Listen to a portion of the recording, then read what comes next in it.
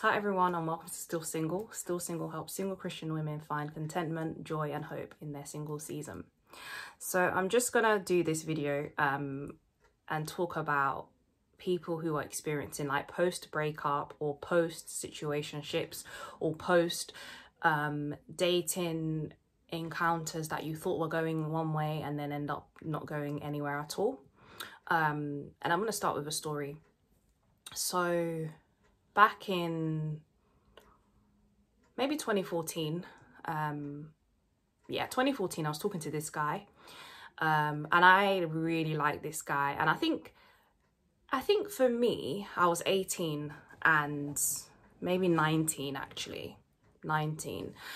And I remember thinking like, for me, I really liked him. And I hadn't dated a lot, obviously, because I was like still in school, and then I went to uni, and then at 18 I sort of gave my life to Christ. Like I really like believed in God and everything, and really had a revelation of God.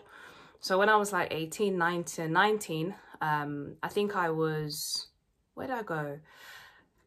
This guy actually went to my college, and I didn't really know him at college, if that makes sense. But you know when you know people briefly in passing. So then in uni, I got to like know him better. So I think I went through maybe the summer, like speaking to him regularly on the phone. And in my 19-year-old mind, I was like, this is the guy for me. I was really happy, really excited. And he was a good person in terms of like, I liked him because he was like, a leader. Like he led things in church. He had the same values as me, had the same background as me, and I just really liked him. And I remember thinking like, oh, like I'm on my way to like getting into a relationship finally. And then obviously the summer had passed, and I think he wasn't calling me as much. And I think in my mind I was kind of like, oh, this isn't going anywhere. But I was very, very disappointed. And his name is Austin in Still Single. So if you want to read the book Still Single, the link is in the description. You can buy it, and you can read all about all of my random and short, brief, crazy encounters with some of the guys that I have entertained. So with Austin, I was like very disappointed. And I think in my mind, I was like, I think it was like the summertime, and then it was like maybe an autumn period of like no communication, and I was just like, oh, this is over. Then me, with my naive mind, when it was in, I think it was like February, and I think it was like Valentine's Day, and I was like, if there's no message on Valentine's Day, then I know it's actually over. Like then I know that nothing is coming of this. And I remember it was Valentine's Day had passed, and I was like, yes, sadly, this is confirmation that this is not going to be a relationship. I haven't spoken to him in a while. And then I think that was like, it's just sealed the day for me.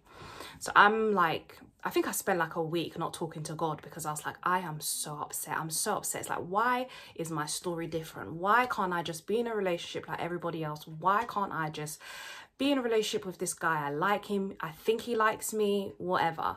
And I was just upset with God. And I was just like, I just hated the fact that in my life, that was the part of my life that never ever worked out, and it irritated me and it made me so angry. And I remember like I spent a week like not praying, not reading my Bible, not doing anything. And I remember one day I was just in my uni room, and I was like, I don't think I can continue like harboring all of this bitterness and anger towards God. So, you know, when you give your little, I gave like a really frustrated prayer, and I was like, Lord, like, I just hate being single. I hate the fact that you've just sort of like, this situation hasn't gone the way it's expected. I've wasted my time. I was just annoyed. And I remember like being on my like knees, and I was literally crying, but praying. And I just had like a strong revelation of God in that moment. And I had, because I was a new believer, I never really encountered God. I'd never encountered God like in that way before. So I remember like just the Holy Spirit continuously like speaking to me and saying that he has like planned my life. My husband is coming soon. Like all of these like promises, especially my husband is coming soon. That was the main promise. And I remember thinking, oh, wow, like God loves me. And I just had an overwhelming sense of God's love and God's like care and God's like really hearing me, you know, in that moment. It was like I just had like a promise, and I was like, oh wow, like God actually hears me. And from that, I was just like, wow, like I was really like blown away from that. And I think I want to use this story to encourage you. The reason why I want to use the story to encourage you is it's not the promise that I got that made me think, wow, like, oh my gosh. It was that moment of me going on my knees and praying, and me giving God like the unfiltered truth of this single season that I hated. I felt like I was always like getting the short end of the stick. It was the fact that Still Single was birthed from that moment. So that moment wasn't just me having a moment with God. It was like, yes, I did have a moment with God, but something from the pain birthed purpose. And I think we see in the Bible how like Ezekiel, Valley of the Dry Bones, something that looks dead and something new comes to life. And our Christian walk is something is dead, like Jesus died, and something new comes to life, as in he is raised from the dead. And God specializes in dead situations and making them come to life. That there's like something that is birthed out of the pain and out of the struggle. I can't sit here and say, oh, everyone's going to have a promise like mine, or your husband is coming tomorrow or in the next year. I can't say that. But what I do know is that when things end, sometimes God brings something new out of it. And obviously through that experience of me like bawling my eyes out and crying to God, like, why is my situation like this? Those unfiltered thoughts, I had obviously journaled it down, because I keep journals. So I journaled it all down. And then as time progressed, like a few years later, the Lord was like, why don't you make it into a book? And I made it into a book. Getting pins and needles from sitting on my legs. And then that was that. And I wanted to give you another story as well. Some years ago, I was talking to this other guy and it didn't work out. And from that, I was like, God, this is just, you know, when things don't work out to the point where you're just like, this is such a waste of time. Like, why did I go through what I went through? I would have rather the Lord have said to me. And what annoyed me was like, I was like, Lord, why didn't you just tell me this person wasn't for me at the beginning? Then that way I wouldn't have spent 3 or 4 months talking to this person, meeting up with this person and thinking that, you know, we're going to be in a relationship. And what annoyed me as well with that is, you know, with relationships and stuff and dating, there's always like, there's like a dating phase that's just really on the tip of being into a relationship, like just the tip, like it's just one conversation away from being in a relationship. And I feel like that was the closest I ever got, and it annoyed me that it got that far and God was like, oh, I don't really think this is the person for you. And I was like, you had the 3 months to tell me that you don't think this was the person for me. And I remember God being like, he really had to, like, in that season, he had to really say to me, I know what I'm doing. Like, I know what I'm doing. Trust me, I know what I'm doing. And I was like, wow, because this is really something. So anyway, that story, like that whole encounter with that guy that it didn't work out, I've spent like a few years and my whole life changed. Like things have changed so much. And I think if not for that experience, in as much as I regretted a lot of things and I just regretted ever like entertaining and ever like getting into that situation, I regretted it deeply. Like months later, the Lord used that to bring some sort of transformation in my life within myself that I would have never reached, like an inward transformation of me that I would have never reached. And I think in some ways I am grateful for that encounter and that experience, because something was birthed out of it. Once again, like back then when I was 19, you know, of me, like that whole experience birthing Still Single. This experience birthed something else in me, changing not my personality, but a deep work within me that couldn't have been done if not for that experience. To do with like forgiveness, to do with my own personalities of how I think and feel and how I relate to people and how I look at people and how I think about myself, how I deal with my own emotions. So many things that were personal that the Lord used through that experience.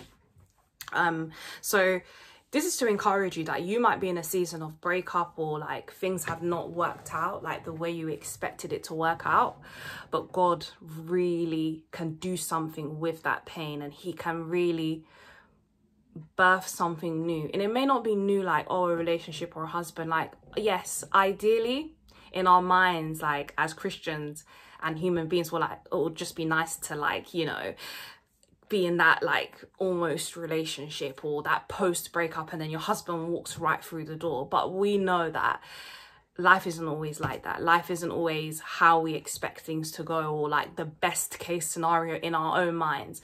But God obviously does what he wants to do, and like he can do something new. And I think there's a Hillsong song, and it's like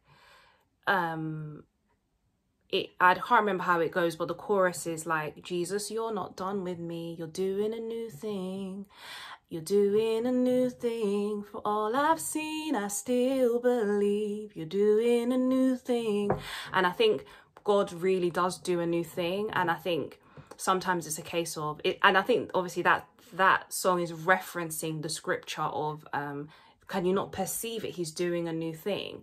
And like God will use that pain, God will use that suffering, God will use that relationship that didn't work out to do a new thing.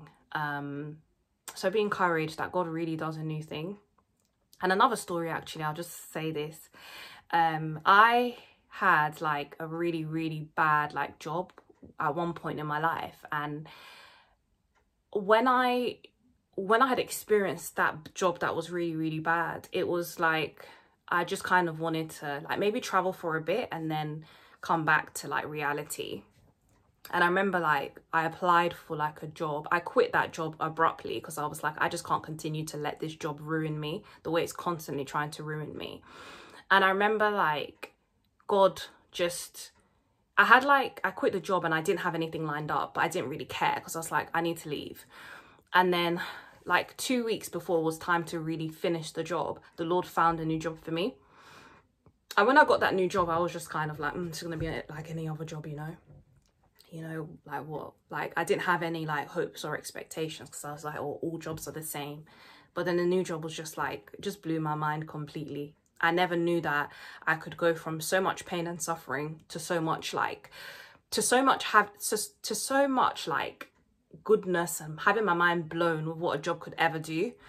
And it was crazy because you can be in such a season of pain and suffering, serious pain and suffering, and thinking like there's no way that this situation can be better. And then literally around the corner, you can literally be in a completely different place, in a completely different like situation, because that's what God is able to do. So I know that I've not gone through like a literal breakup in terms of like I had a boyfriend and he broke up with me, or we broke up with each other, but I've gone through a lot of moments in my life that have mimicked breakups, because you talk to someone all the time and you're basically in a relationship, but obviously the titles aren't really there sometimes, but you're getting to know someone and then it hurts, it does hurt. And it may not be long encounters, like years and years, but I feel your pain, and I think I'm not belittling your pain or not, and I don't know exactly how you feel, but I do think that God is able to do something new, and God is able to use that pain and suffering for something more. And God is so good at using, I think it was Sarah Jakes that was talking about how like we have leftovers of our lives and we're able to make something of it, and God is good at using those leftovers to make something of it. So yeah, I hope this video encourages you. But yeah, take care. Bye.